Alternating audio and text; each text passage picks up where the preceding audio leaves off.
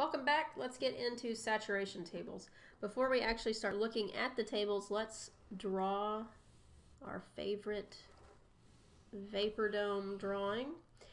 Now, remember the vapor dome, we've got this constant pressure line, or the isobar right here, and where this isobar intersects the vapor dome right here, we're going to call that point F. This point over here is G. Okay. Now this one at F, this is where we had saturated liquid. So remember, if we have the term saturation or saturated, that means we're about to have a phase change. So this is where we still had liquid water, but it is just about to start to vaporize. Okay, so boiling is about to start. Now over here at G, we've got saturated vapor. So at this point, all of your liquid water will be gone and all you have is vapor. Now if you continue to add heat, you're going to have a superheated vapor. If you were to reduce heat or cool things off, you're going to start condensation. So you're going to return back to liquid water. Okay? So again, remember, saturated is just indicating you are about to have some sort of phase change. We also talked about a term called quality, if you remember. And quality was just a measure of the water vapor in your mixture. So at this point, if we have saturated liquid, we still have all liquid. So here, X is going to be 0. Okay. Inside here, where we have the liquid vapor mixture, X is going to be greater than 0, but less than 1. And then finally over here, we have all vapor. So X is going to be 1. Okay? So I just wanted to remind you of that vapor dome because it'll help you a little bit when we get to the tables. Now, the tables that we're going to be looking at in the Moran book are tables A2 and A3. Okay. Now, let me show you what those look like.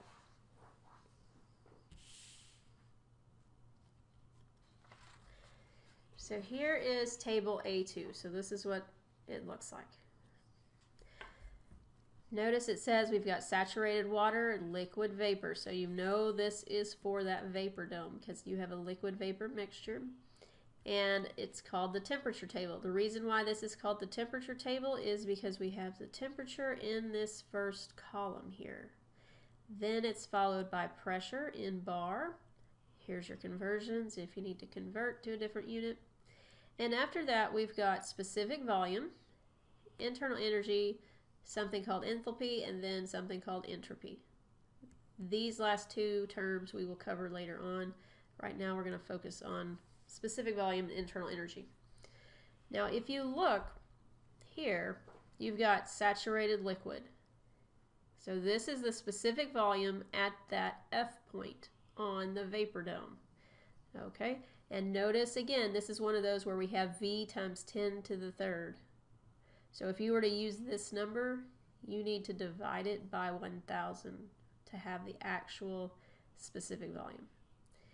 Now in this one to the right, this is Vg. Okay, so this is your specific volume at the G point where you have saturated vapor. Okay, so that's what these tables give you. It gives you the values of specific volume and your specific internal energy at those F and G points on the vapor dome. Okay, so keep that in mind. So this is the temperature table. And it's continued over here, so you get up to a final temperature of 374.14. Okay, and then the pressure table, that's going to be table A3. This is the same data except for now our first column is pressure. So now pressure has the nice numbers, and then temperature is in the second column. Okay, so depending on what data you want to look up, that's going to determine if you want to use the temperature table or the pressure table. Everything else in here is going to be the same though. You still got specific volume, your internal energy, etc. And these columns are for the F and G points in that vapor dome drawing. All right, so these are the ones you'll use if you've got a liquid vapor mixture. Okay, now let me get these put up, and then before we go further into our examples, we need to do a couple of other things. All right, we need to find total volume. Let's look at that. So our total volume for our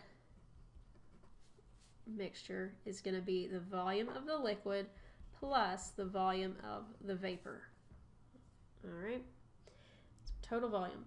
Now what we want to do is we need to find specific volume, because we're not always going to be at that F and G point. Okay, so let's say that we want, let's say we have this vapor dome. Let's say we're at this point right here. Okay, we want to know what V is. What is that? The table doesn't give us this. The table gives us the data at this point, so VF, and over here at this point, so VG. It doesn't give us V where we are located. All right, so we need a way to figure that out. So that's what we're gonna develop right now. We're gonna take our volume that we just calculated, and we're gonna get specific volume by doing V over M. All right, so that's just volume over mass. And now if you plug in your equation for V, we're gonna have the liquid of, or the volume of the liquid over M plus volume of the vapor over M.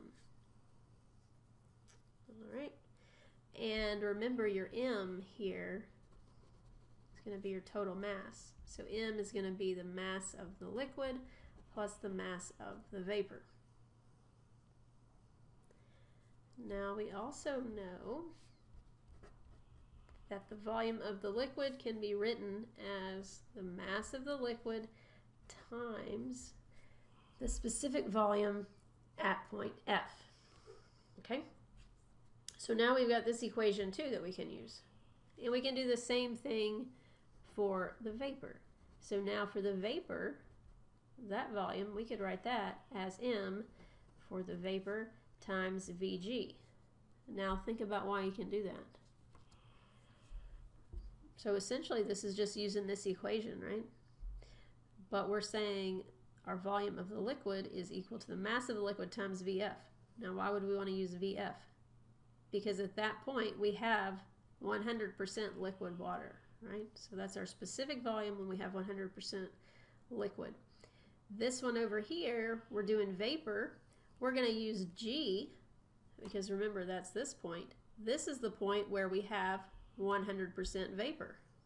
Okay, so that'll help us find the volume of the vapor.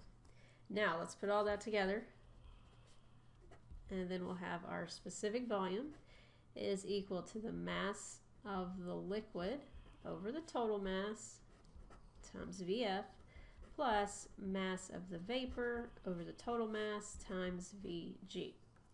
And let's call this equation 1. So we just made some substitutions. That's all we did there.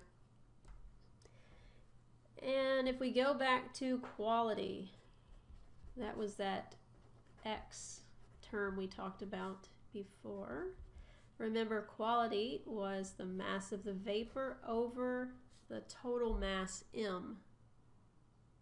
Okay, now we've got that.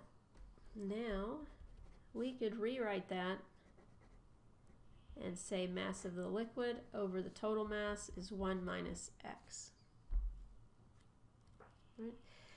So remember, your quality number goes from 0 to 1. So 1 would be your highest number. Now with these established, we can look at equation 1 again, which is this one right here. And we can write that the specific volume is going to equal 1 minus X times Vf plus X times Vg. And that's just plugging in these relationships we just had. And now we can simplify that and say that that gives us an equation of Vf plus x times Vg minus Vf. And this will be the main one that we're going to use. All right? We're going to use this thing all the time. And the reason for that is because this is going to allow us to figure out what V is at any point on this line inside the vapor dome when we've got a liquid vapor mixture. All right? So this is going to be a really important equation. Now you have to have quality to get it, but we'll work through that when we get there. Okay, so keep that in mind, and let's see, now let's talk about one more thing before we get to the examples. Let's draw another vapor dome. There's a lot of information you can put on these vapor domes. And let's put our isobar. Now let's relate this to the F and G points. So let's look at V here. This was F, this was G. Okay. Now remember, over here, this V, if we're over at this point, right here for example, V is going to be less than VF. Okay. And over here on this right side, if we're up in here somewhere, our V's got to be greater than VG. And then in here, our V is going to be between VF and VG. All right. So technically on this line, it could also equal VF and then VG. So however you want to think about it. Now, we've got that. Remember, this was superheated vapor. Over here, if you're down in here, you've got compressed liquid. So this is going to help us figure out what table to use. Inside here, you've got liquid vapor. So you've got that mixture. And then up here at this top point, that's the critical point. So remember, that's where you could have, you can still have the liquid and vapor together, but these are the max temperature and pressure points where that can happen. And these are found in a table. Okay. Let's stop there. The next video is going to be all examples. Okay, so we're going to do quite a few examples on this, and I'll go through and show you how to figure out which table to use. All right, have a great day. I will see you guys next time.